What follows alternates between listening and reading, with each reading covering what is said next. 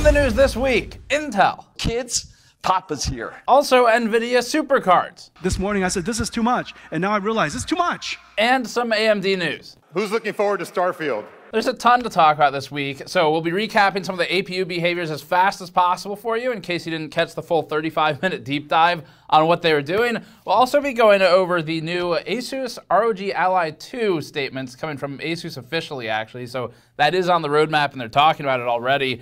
Additionally, the RTX 3050 6GB spotted at retail now. It's an actual thing. 7900 XT GPUs plummeting in price, and a couple more stories. Before that, this video is brought to you by ID Cooling and the Frozen A620 series air coolers. The Frozen A620 coolers use a dual tower, dual fan design and come in both ARGB and non-RGB variants. ID Cooling has remained largely value focused while keeping performance as good as possible for the price. This is something we talked about with the 216 previously. Check out the A620 for a dual tower cooler for your mid-range gaming PCs at the link in the description below. First up, the AMD APU changes. So AMD just launched its new 8000G series APUs. We reviewed them on the channel, and they are already making some fairly significant, but we think important changes to them. And in fact, the behavior that we found in the reviews process for the APUs was bizarre enough that we introduced a whole new GN Store coupon code for it, which is STAP. For 10% off. But the reason for all of that, the review included a discovery and discussion of some power gating behavior that we were seeing, but it's not normal power gating. Typically, when you power gate a desktop CPU to throttle it down, it's from one of a couple of options. Either there's thermal throttling, there's also something like PBT or EDC throttling, or just power package throttling, or time-based throttling, where it's a predictable set amount of time, like old Intel Tau, like 56 seconds or whatever it was. So those are the common ways to control desktop CPU, either thermals or power, depending on what they're trying to do. But what is not common is doing it by skin temperature awareness, because you don't touch or hold the desktop while you're using it normally. And if you do, I apologize for assuming how you use your desktop. Your desktop, not laptop. So STAPM is a little different. It calculates a number in watts, but it's not actually measuring power in watts. In fact, it's sort of an accumulated value, a calculation over time, where it'll start at whatever, 20 watts or something, but the CPU is drawing 80 to 88 in that time for the APUs. So that number, the 20 watts, doesn't mean it's drawing 20 watts. It is an additive value. And over the period of whatever you're doing, like rendering something, playing a game, it will accumulate until it hits the limit, which is 65 watts on the APUs. But that's not 65 watts of actual power. That's 65 watts of the accumulated STAPM value. Because again, if you stop playing the game, say go through a loading screen that's low load for 10 seconds, that number will drop and then it'll start climbing again, and it can be below what the CPU's actual power consumption is. So that's kind of the confusing part. The mechanism really only makes sense for mobile devices or handhelds like the ROG Ally. It's completely unpredictable and unreliable in a sense as to when it will throttle. So it's not as clean as 95 degrees Celsius or 88 watts for 56 seconds. It's a little less clear than that because of how it works. And for desktop, if it is to throttle at all, it's normally based on one of those other metrics I've already mentioned. So because skin temperature is not a consideration for a desktop PC, we contacted AMD about this behavior and a number of BIOS issues that we were running into, and we're hoping to get some clarity on it. What we got instead was a little bit better, which is that AMD said, quote, "We found out that STAPM is being incorrectly applied to the desktop parts. It shouldn't be applied to the desktop parts. A future BIOS update should correct this behavior. If nothing else, you caught something that's going to help a lot of customers. Better catch it sooner than later. Thanks for finding this." So that's the fastest recap we can do. If you want more information, it is actually kind of a fascinating story. It's in the APU reviews. So even if you're not interested in the parts, maybe watch the first 15, 16 minutes of that, and you'll get that whole part of the story if you want to learn about this. And then you don't need to watch all the gaming charts and things.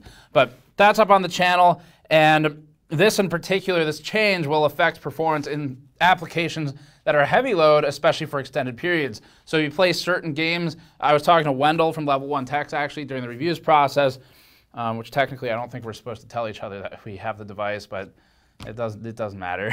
So I was talking to him before the launch, and he noted some peculiar behavior after playing Stellaris for an extended period of time. I think it was about an hour, and that aligned pretty well with what we were seeing in the STAPM power throttling, where he may have been encountering some hard frequency drops that were causing that because of that behavior. So anyway, they're changing that. We saw the largest change we saw was 16 to 17% time reduction between full STAPM and no STAPM, which is like a skin temperature aware power management on the APU in Blender, versus the lowest we saw was 0% change. And that 0% was in some of the games. Anyway, we debuted a coupon code STAP on store.gamersnexus.net for 10% off anything on the store right now.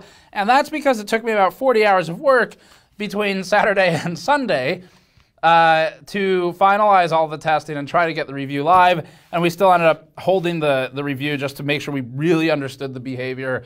You know, one of the things you want to identify in the reviews process is, like, where does the fault land? Is it ASRock with their weird, screwy, messed up BIOS that we had, or is it AMD? And in this case, it's a little bit of both. Why not both? So anyway, if you want to support our efforts, our ability to work on reviews to the depth that we think is adequate for this, this type of launch, this type of behavior, then you can go to the store. We'd greatly appreciate the support by grabbing something with the code STAP. You can grab one of our silicone soldering and project mats. These have been wildly popular lately, and they're great for all kinds of projects, including model building, crafting, working with things like paints and glues, or just soldering. And they also help keep your workspace clean and organized with tool holders and easily cleaned surface. Our brand new PC component mouse mat is full length and on the store for your mouse and keyboard. Features a yellow and blue design with a vibrant yellow underside and blue border stitching and tiny components on the print. So that was the APU story. It was fun to work on. Really enjoyed it, actually. Well, I mean, it was torturous at times, but the end result was pretty cool. So support directly helps us when we decide to halt our content to fully research something. And otherwise, let's move on to the next story. ASUS just confirmed a successor to the ROG Ally. They also gave some sales numbers for it in at least one region. So ASUS, of course, the ROG Ally is a handheld gaming PC. Came out last year, if you want to call it a PC. I guess it's more or less accurate. It's a handheld gaming Windows device. And now they are looking forward to a second one sometime in 2024, it sounds like. So similarly to the info on the successors to MSI's Claw, a handheld that's not even out yet, this Ally 2 news came as an offhand comment in an interview. ASUS India's Vice President of Consumer and Gaming PCs, Arnold Su, said this to Techlusive in part of a broader conversation. Quote, "We most likely will launch a second generation handheld gaming console this year.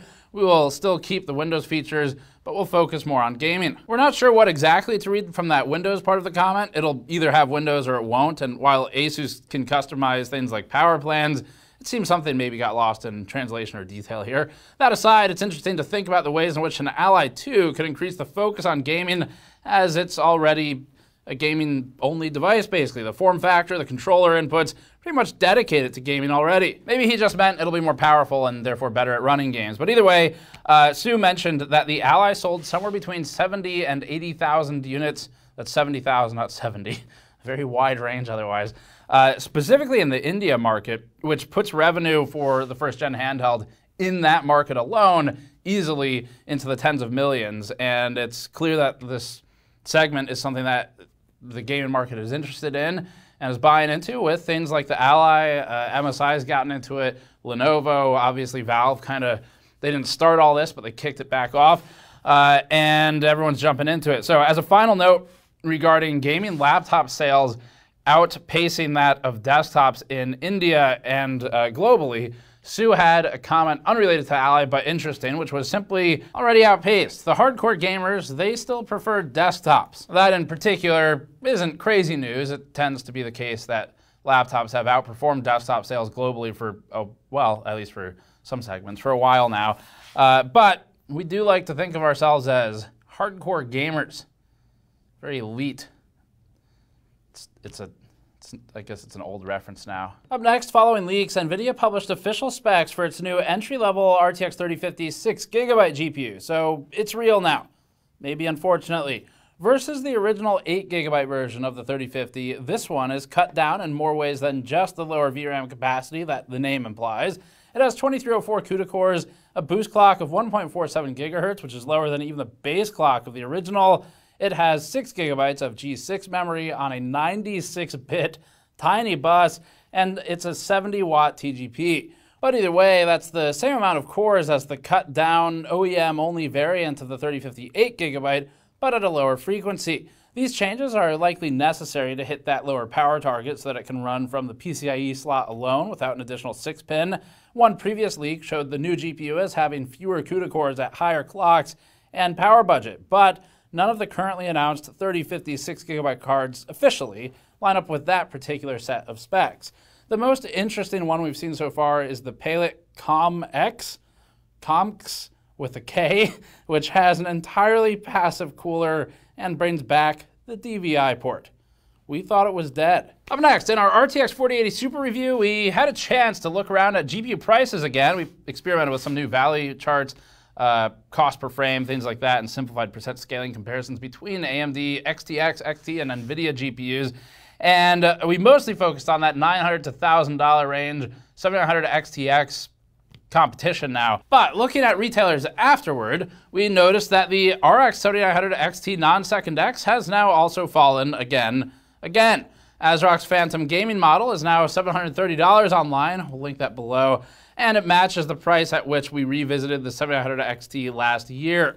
If you want to see what we thought of the XT then at this price, you can check that video out. We'll also link it below. It looks like some of AMD's recent promotional price drops may have become permanent in the face of the Super Series, so the cards did something after all. As for all the reviews, we found them awesome to work on actually, because in spite of whatever we said about each card, like the 4080 Super being lame, they were an excellent opportunity to try and debut a bunch of new, pilot a bunch of new testing options. Talked about that last week at length in the news episode if you want to learn more.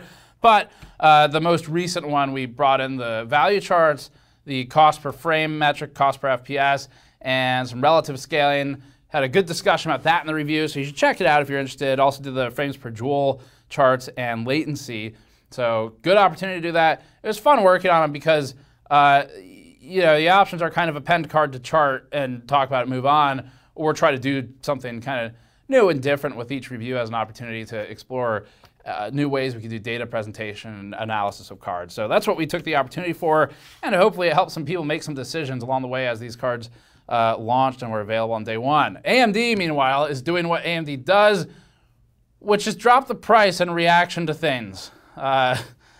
It's kind of acts in a panicked way sometimes, but it works out for all of us. So if you're not planning to go heavy into RT specifically, like in Cyberpunk with RT, then something like the 700 XT remains a strong consideration for probably the vast majority of gaming scenarios, at least outside of RT workloads, and we talk about that in the other coverage if you want to learn more. Okay, next one. Intel makes some bold claims with its upcoming AI processing capabilities. Thank you, Papa. During a recent Intel earnings call, CEO Pat Gelsinger claimed that its upcoming Arrow Lake and Lunar Lake processors will multiply the AI performance capabilities. Now, NPUs, things like that, neural processing units, this kind of new adventure in CPU design, they don't do a whole lot yet at the consumer level.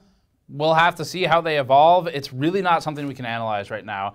And generally speaking, for the vast majority of our audience, it is not something we'd recommend you even worry about or consider when making your purchasing decisions, because the very likely scenario is it will not matter, and by the time it does matter, you are probably upgrading or buying something different anyway. But maybe something like Copilot will make use of these. Anyway, Intel had some claims. They said, quote, "The Core Ultra platform delivers leadership AI performance today." They really like that word leadership. "With our next generation platforms launching later this year. Lunar Lake and Arrow Lake triple the AI performance. In 2025, with Panther Lake, we'll grow AI performance up to an additional 2x. Providing more context for Intel's plans in general in CPUs, Gelsinger added this, quote, "We are first in industry to have incorporated both gate all-around and backside power delivery in a single process node." And backside power delivery is actually really interesting. I'll probably talk about that more later. The latter, unexpected, was 2 years ahead of our competition. Arrow Lake, our lead Intel 20 angstrom vehicle, will launch this year. Intel 18 angstrom is expected to achieve manufacturing readiness in second half 24, completing our 5 nodes in a 4-year journey and bringing us back to process leadership. Gelsinger also said, quote, "I am pleased to say that Clearwater Forest, our first Intel 18 angstrom part for servers, has already gone into fab, and Panther Lake for clients will be heading into fab shortly." And 20 angstrom is a processing node that relates to Intel's new ribbon FET transistor architecture, which supplants FinFET, and Intel claims offers faster transistor switching speeds. Time will tell what actually comes of all of these claims for AI processing in especially the consumer market. On the server side, it's definitely already a big thing. It's largely been dominated by NVIDIA GPUs, like the Hopper series cards. And for AMD, the EPYC CPUs are getting widespread use in machines that are doing all kinds of AI machine learning types of tasks. Either way, our hope here is that no one accidentally creates Skynet. And speaking of perfect transitions into stories, the new Terminator motherboard. That's the name. Maxsun is launching this strange motherboard. It's called a YTX board. My first course of action: call Gordon Ma-Un from PC World and ask him if this is what he wanted when he said it's time for ATX to go away and be replaced. Because they're trying. This is not an official form factor as far as we're aware. It looks like a thing Maxsun is pushing. Kind of interesting though. So this is called the Terminator H770 YTX D5 Wi-Fi, and it looks like either the top half of an ATX board or a roided out ITX board or something. Maxsun follows the typical design of a mini ITX board, but extends to the right until it hits the ATX right edge mounting points. Most GPUs these days are very long, so it's possible that Maxsun figures that the motherboard might as well be just as long. This layout gives the advantage of extra board real estate for the chipset, I/O connections, M.2 devices, power delivery, and it does so without having to stack things up high like high-end ITX boards do today. The other unusual thing going on here is that most of the connectors are on the back side of the board, requiring use of a case that has the proper cutouts in the motherboard tray for cabling to pass through. As usual, the biggest challenge with a different size motherboard is just going to be case support. So for many ITX, the cases that support longer video cards won't necessarily have the clearance for the board itself, even though the case is already that long. It depends where they put the power supply, and it won't have mounting holes for standard ATX mounting specifically on the right side, which is what it would need, or at least the top right. Micro ATX cases and full ATX cases will just have wasted space at the bottom, obviously. So it needs to be something for this, but let us know if you are aware of any cases that are specifically a good fit for this form factor. You could just have spillover. There's definitely many ITX cases where that board area could just be unsupported and spill past a cable management pass-through or something. But we're not aware of any YTX designed cases or cases that could fit like a deep ITX type of board that's this specific size. If you are though, we'd like to get it in because I might buy that board to check it out. The Terminator H770 YTX D5 though is only available for JD at the time of writing this. It's 900 yuan, which is roughly 125 bucks. Up next, after 28 years, Microsoft is turning the page on WordPad. On September 1st, 2023, the company wrote on its deprecated features page that WordPad is no longer being updated and will be removed in a future release of Windows. We recommend Microsoft Word, I bet you do, or rich text documents like .doc and .rtf, and Windows Notepad for plain text documents like .txt. So in 2023, that's when they said they would get rid of it, and now they are. They're delivering on their promise. Unfortunately, Microsoft Word costs money. So that leaves few options for pre-installed, rich text format capable word processors. Notepad's great. It doesn't do quite the same things as WordPad. Personally, I prefer it. But WordPad, if you want those features, you're either going to Google Docs like everyone else or download something open source maybe, or free. Word, though, is not, we don't think, a fair replacement because it costs money. With the latest Windows 11 Insider preview build 26040, the change is rolling out. A more recent blog post published on January 26th adds, quote, as we mentioned with build 26020, WordPad is removed when doing a clean install and now is also removed on upgrades starting with this build. Unfortunately, upon hearing this news, we were at a loss for Word. WordPad debuted with the launch of Windows 95 and replaced Microsoft Write. The word processor's rich text format was lighter weight than Microsoft Word and often used as a quick note-taking application. So pour one out for WordPad. And now that Microsoft is in competition with Apple as the most valuable company in the world with a $3 trillion market cap, it simply can't afford to subsidize free typing software. That costs too much. Now if only Microsoft would commit to putting Clippy out of its misery. WordPad now joins a graveyard of other Microsoft Windows features, again, like Clippy, out back, and Google Docs probably has taken a lot of the market share for that, but it's nice to have it pre-installed. It's just their rich text format editor if you need it on a system that's maybe not internet connected or something like that. But unfortunately, this eliminates a standard pre-installed RTF internet disconnected option. All right, up next, story about layoffs in the tech and gaming industry. There's been a lot of them this past month. So 2024 has just begun, but 2023's trend of tech layoffs has persisted here. And this time it continues with Microsoft, which just spent tens of billions of dollars. It was about $70 billion on Activision Blizzard King, now laying off 1,900 employees from Activision Blizzard. Maybe not unexpected. There's going to be some job redundancy there with a merger, but it looks like it's probably a little more than that. They're also getting rid of people from Xbox and ZeniMax divisions as part of that 1,900 employee number. And then the Embracer Group has laid off 97 employees at its subsidiary studios, Eidos Montreal. In an internal memo obtained by The Verge, Microsoft Gaming CEO Phil Spencer wrote this, quote, "It's been a little over 3 months since the Activision Blizzard and King teams joined Microsoft. As we move forward in 2024, the leadership of Microsoft Gaming and Activision Blizzard is committed to aligning on a strategy and an execution plan with a sustainable cost structure that'll support the whole of our growing business. Together, we've set priorities, identified areas of overlap, and ensured that we're all aligned on the best opportunities for growth. As part of this process, we've made the painful decision to reduce the size of our gaming workforce by approximately 1,900 roles out of the 22,000 people on our team." In conjunction with this news, Blizzard president Mike Ybarra announced that he is leaving, not being laid off. He's pursuing exciting new ventures or spending more time with his family. We'll find out next time. But he's leaving Blizzard, and Microsoft, I mean, it makes former leadership, they probably want to send a message, I guess. But Microsoft is instead installing Johanna Faries, who is most recently the general manager for Call of Duty, to fill the seat. Departing Microsoft, and on the Eidos Montreal front, the company posted to Twitter/X, writing, quote, "The global economic context, oh boy, the challenges of our industry and the comprehensive restructuring announced by Embracer have finally impacted our studio. The difficult decision has been made to let go 97 people from the development teams, administration, and support services. In addition to the layoffs, games at both companies have reportedly been canceled."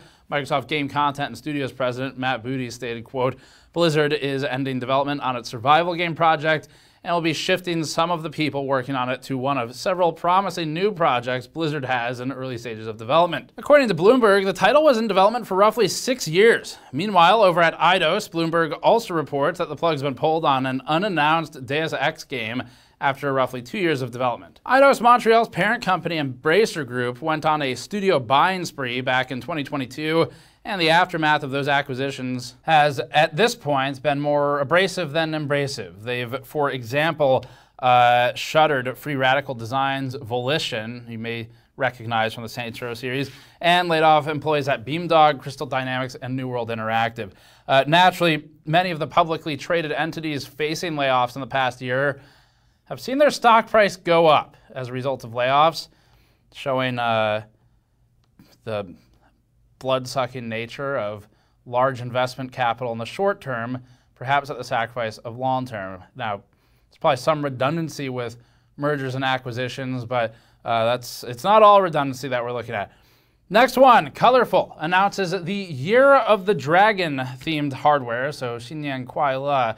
This is commemorating Year of the Dragon, which is now, starting with Lunar New Year, which is basically right when this video goes up. And they are releasing a GeForce RTX 40 Long edition of video cards, Long being dragon in Chinese, and that's limited to just this year. These cards are mostly white with some gold accents. The cards will cover the gamut of NVIDIA 4060 all the way up to the most recently announced 4080 Super. And we actually also spotted a 4090D, or 4090 Dragon Edition. So it's the 4090 Dragon Edition, Dragon Edition. Perfect. It's the classic double dragon video card. So the 4080 Super, the 4060, 4070, 3 4070s, I think. And the 4090D second D, have a dragon on them, so you can make sure your card is at least 5% faster. And if you're thinking that, wait a minute, won't they be hotter because dragons breathe fire? Fun fact, most Chinese dragons don't breathe fire and are instead associated with water. Unfortunately, this makes the cards tragically historically inaccurate. Not a single one of them is water-cooled. Disappointment, immeasurable.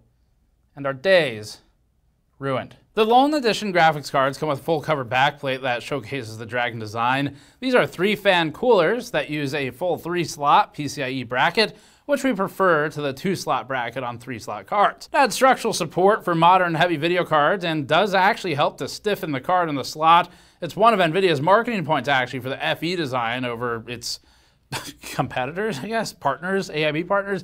The fin stack is oriented vertically on the Dragon Edition, so air will exhaust mostly into the case. Colorful has done well to ensure that the plastic shroud doesn't obstruct the fin exhaust path. Seems companies have finally learned on that. And the coolers shared online, like on video cards, also have a flow-through design.